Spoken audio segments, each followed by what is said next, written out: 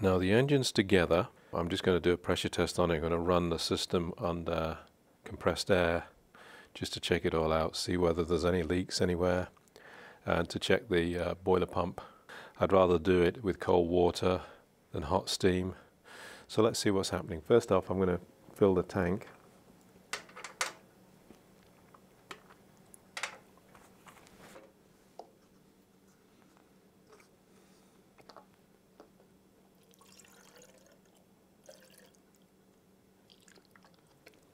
Whoa.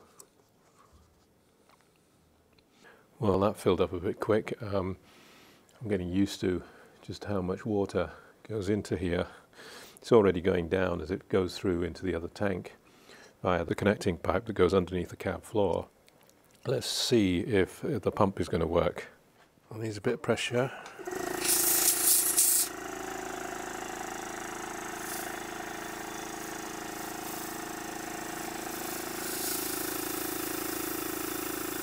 Now what I've done is I've opened the bypass and I can see the water pumping into the tank there, a whole load of it, so that means the pump's working.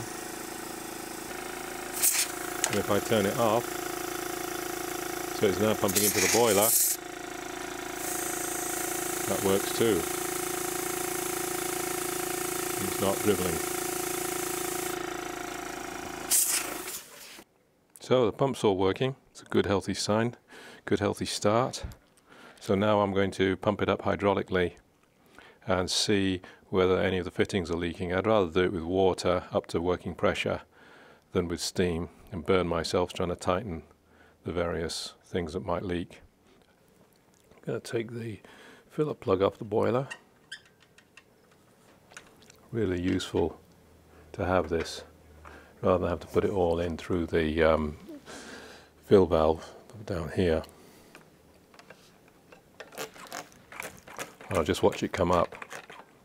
What's great is these pump bottles I use can go up to certainly £100 per square inch, maybe a bit more. But they make a really good hydraulic pump, really quick and easy hydraulic pump to test things out with. So I just fill up the boiler. You can see the water level coming up there nicely in the water gauge.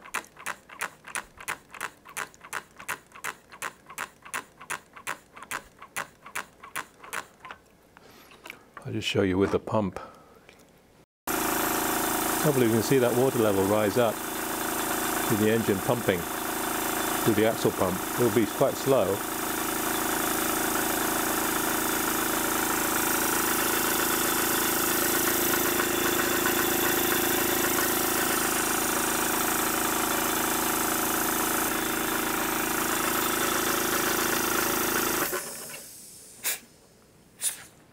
Yep, that's coming up.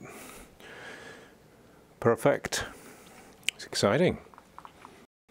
What I like about having a fill valve which has an O-ring on it here and no fibre washer or copper washer is that you just need to screw it finger tight and it's sealed. No need for a wrench or a spanner on that. Now, we come around here to the pressure gauge, and I've got almost a full glass of water there. Now is the moment. I'm connecting the water fill valve and I'm going to pump it up.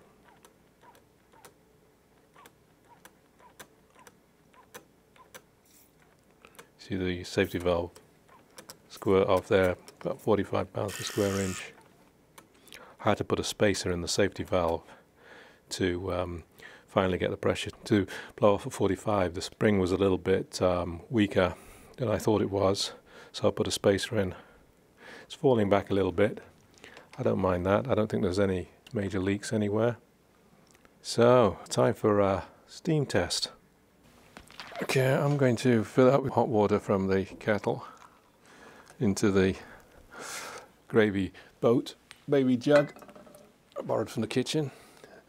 And then I'm going to pour it in here.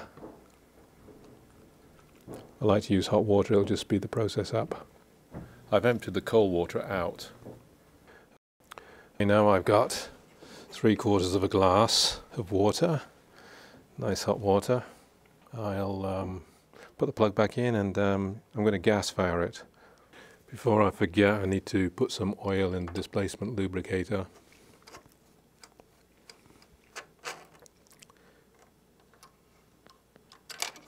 Get the top off. Cylinder oil, nothing else. Pop it in. It's a nice full lubricator.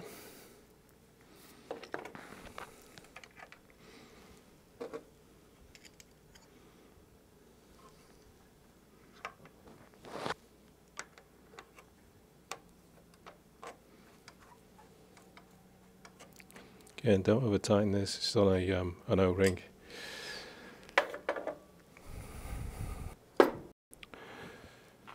I bought this blower on eBay.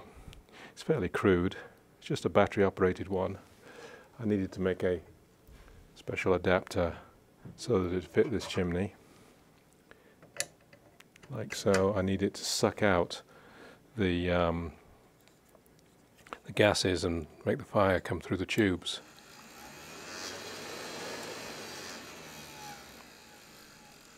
I'll use that coal firing as well, but this time I'm going to do it with gas firing. Just to make it easier on this test run, I'm going to use my little plumber's blowtorch to heat the engine up. I'll do this before I do a test with coal firing. It just makes it easier. I can turn the gas off quickly. If there's a problem, I can control it a little bit better than I can a coal fire. So make sure all my wires are out of the way. I don't want to melt them. That's for the RC. Open up the firebox and light the torch.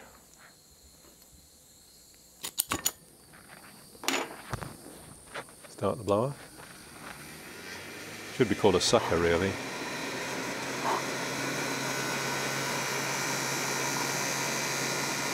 I've got about 10 pounds, 15 pounds on the clock, just using the plumber's blow lamp here. So I'm going to take the fan off and put the steam blower on, and let's see how that works.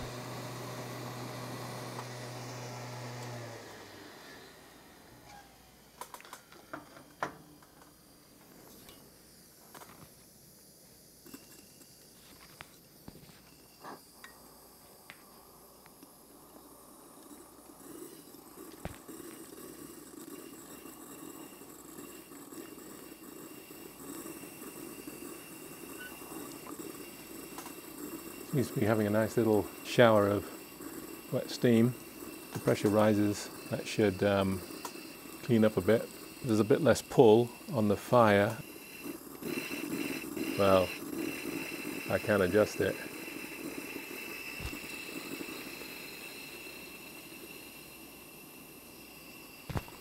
This is the first time this has been under steam. Coming up slowly. So now I'm just going to open the throttle a little bit. We've got just under 20 pounds on the clock. Let's see how it spits and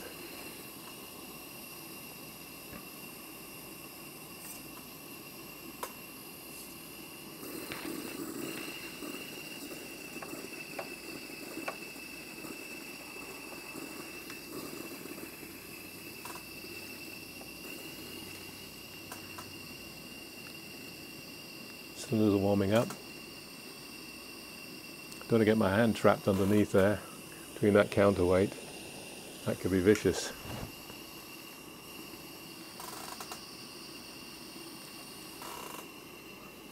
I'm going to close the throttle and let it cook for a bit longer. Let the pressure come up a bit more. Okay, this is it. First time the engine's run under its own steam.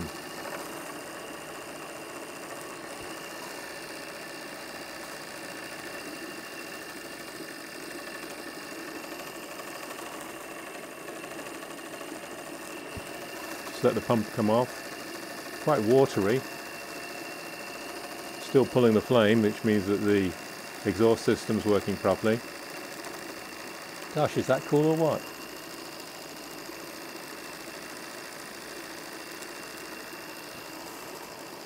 I can't reverse it unfortunately because I haven't got the radio control set up. I just want to run it.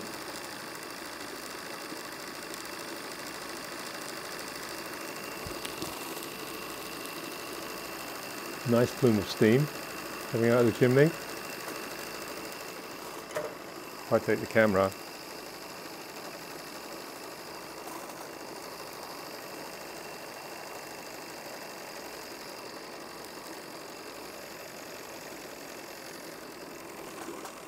if I take the camera off the tripod, you can see the plume of steam.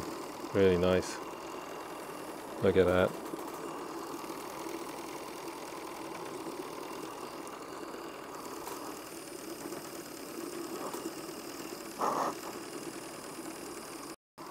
Look at that, nice plume of steam coming up.